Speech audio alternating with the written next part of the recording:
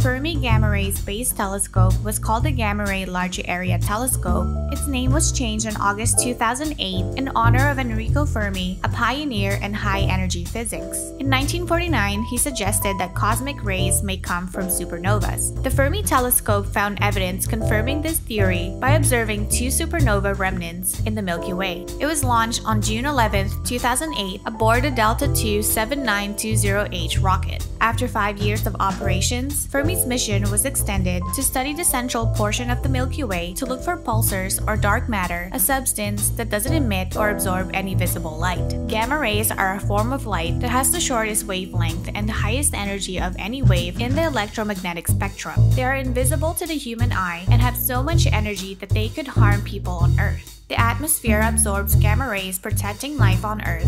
But because gamma rays cannot penetrate the Earth's atmosphere, scientists use satellites or telescopes to study them. Its main instrument is the Large Area Telescope, or LAT.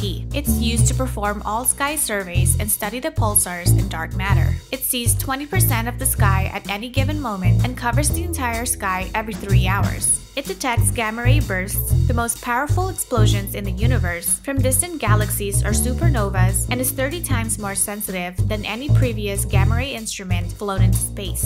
Its gamma-ray burst monitor, or GBM, contains 14 detectors and are expected to pick up about 200 gamma-ray bursts per year. Its mission is to study gamma-ray bursts to understand how the laws of physics work in extreme environments found in the distant universe, younger, more energetic pulsars in the Milky Way to broaden our understanding of the stars, the Milky Way to help improve theoretical models of our own galaxy, black holes, how the sun produces gamma rays and solar flares, and many more. This is the remnant of the Velos supernova that exploded approximately 11,000 to 12,300 years ago, and in April 2013, Fermi detected GRB 130-427A, a gamma ray with over 94 billion electron volts, one of the highest energy outputs ever recorded. In November 2010, gamma-ray and X-ray bubbles were detected around the Milky Way. They are now called Fermi bubbles and extend above and below the center of the galaxy.